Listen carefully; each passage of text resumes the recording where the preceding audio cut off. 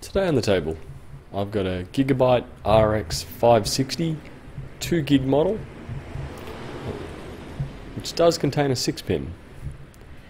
So it's got 2 gig of DDR5, so it's a little on the slow side, but what I'm going to do is crack it open and replace the thermal paste on this. So this one, I believe, doesn't quite have the same gaming performance as an RX570. So if you can get your hands on one of those, or even an RX470, that would definitely be preferable to this particular video card. But this should do alright with probably most esport games, running 60 FPS on medium graphics at 1080 resolution. So it's not going to be super amazing, but it's going to be better than integrated. So I've taken out the 4 screws around the chip itself. Now there's a couple of extra on here that you have to remove. And then from there I should be able to crack it open.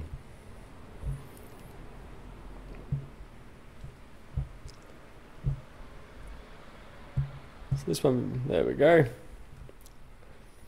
Now I did tear a thermal pad, as you can see, a couple of them. Now I don't have any on hand to replace it with, so we'll be leaving it as it is. But the priority here will be replacing the thermal paste. So we'll be using some isopropyl alcohol with just some tissue paper.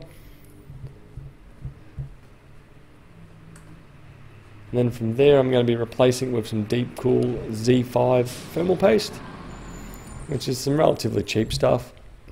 Comes in a decent quantity, which usually means you can apply it on various other things or get multiple uses out of it.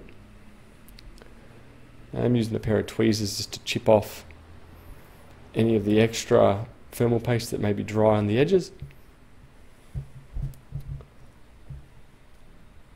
So this is a pretty typical replacement of thermal paste. It's the same on most machines or most GPUs, especially the ones that are in the similar market to this one.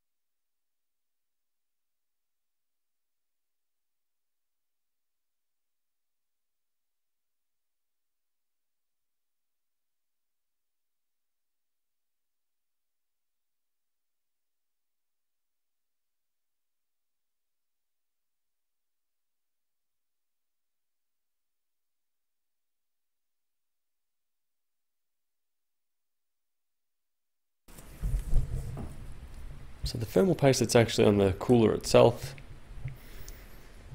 was stuck down a fair bit more than actually the remnants left on the chip. But now that's all cleaned up. Close to anyway.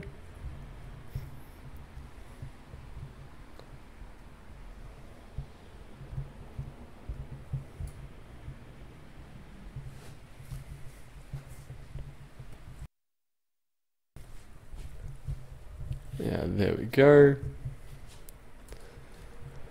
So now that's all cleaned up, ready to go.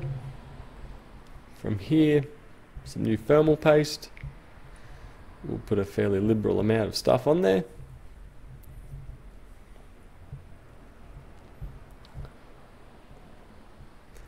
there we go. So from here it's just a matter of realigning the heatsink and screwing it back down.